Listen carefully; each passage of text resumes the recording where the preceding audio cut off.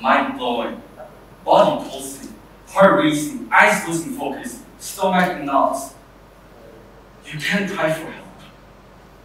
The only other senses too intense to ever breathe, but it will be too embarrassing. Can you guess the cause of such emotional intensity? It is public speaking. I was scared of public speaking. On my first day at a new school in a new country, a teacher asked me to introduce myself in front of the whole class. When I did freeze, I did not know why, but suddenly became paralyzed. My mouth was mumbling. My thoughts were colliding with each other. I heard like a million people telling me to run away. Like my head was literally not working at all. It felt so prolonged, but it's probably only a minute or two. I was shocked. I had never been like that before. And that day took away my confidence in speaking in front of people.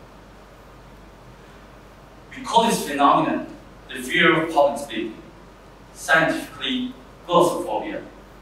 Individuals who suffer from glossophobia typically experience anxiety when speaking in front of others, and as a result, may avoid speaking in public to avoid embarrassing themselves or being rejected by others. Humans, social animals that we are always cautious about threats. Public speech can be a threat. This threat reaction stems from a primitive part of your brain that's very hard to control. It's the fight or flight response, a self-protective process seen in a range of animals. When humans face a threat, there's basically two options. To either face it, aka fight, or to run away from it, aka flight. Besides the psychological explanation of fight or flight response, glossophobia can be explained by both social group and cognitive theories. One of the most fundamental reasons that humans fear public speaking is closely related to social identity theory, which focuses on how people act according to their perception of their place in society. We all want to be liked by others, so we want to act nicely and perform well when in front of others. Hence, we are scared of making mistakes when in front of other people. When we do public speaking, we technically put ourselves at risk of not being liked by others if we don't well, which makes us nervous about it. So, let's imagine that you have to talk to a stranger. How would you feel? Now, multiply by 100. How would you feel then? Probably not great, right? Social inhibition, a social group theory, shows that people often underperform when the audience is unfamiliar to them since they all feel scared. Glossophobia happens under the same mechanism. When you need to talk in front of an audience and you don't feel comfortable with them, then you get scared. Your confidence is shaken. When you are nervous, what thoughts do you have in your head? I bet that you have probably crafted a million scenarios that could go wrong, such as, what if people judge me because I mispronounce a word? Or what if people laugh at me because my hair looks funny today? Or what if I just forget everything? Am I right? I'm sure I am, because that's exactly how I feel right now. So this brings me to the next point of how cognition affects glossophobia. So for example, when you have negative views of yourself, you will think you won't do well. Such low confidence will hinder you from performing as well, which again feeds to negative self-image. The term self-image is how you perceive yourself. It's a number of self-impressions that have built up over time. Therefore, when someone has negative self-image, it means that a person is doubtful of their capabilities. So, how did I even deal with this view?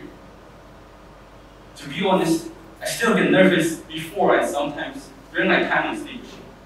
However, there are a couple of things that have helped me a lot. So this is what I did. First of all, accept, admit, and acknowledge that you are afraid of public speaking. To overcome the fear, you should at least know what the problem is, right? But don't feel sad because it's completely normal. According to the National Institute of Mental Health, as much as 75% of the world's population has the fear of public speaking to a certain degree. As human beings who are willing to increase their chances of survival, it is absolutely normal to have their fears. Second, understand that the fear of public speaking should not be perceived as scary, since no matter how people seem to be confident in a small group situation, almost everyone gets nervous when in front of an audience.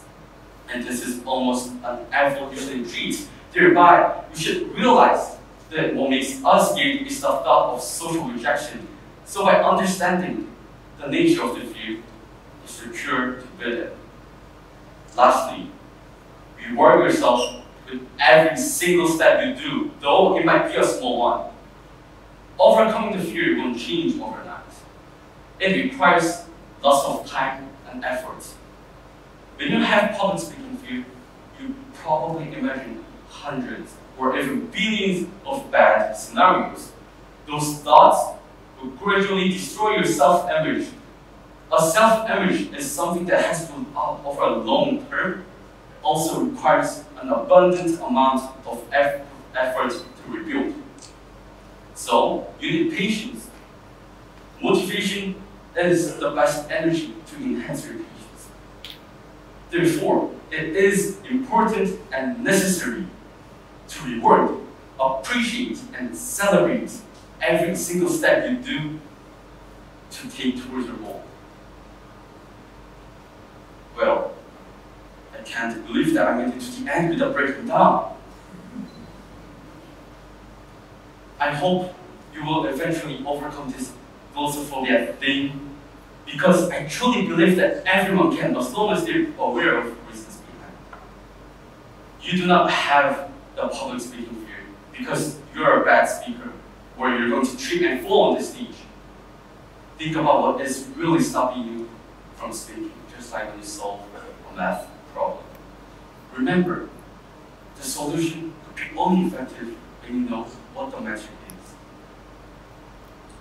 Maybe, depending on people, it might be harsher or less. But if you try without giving up yourself, you'll see changes. Remember that one step at a time, and be patient with yourself. So glossophobia, fear of public speaking, what's the matter? Thank you.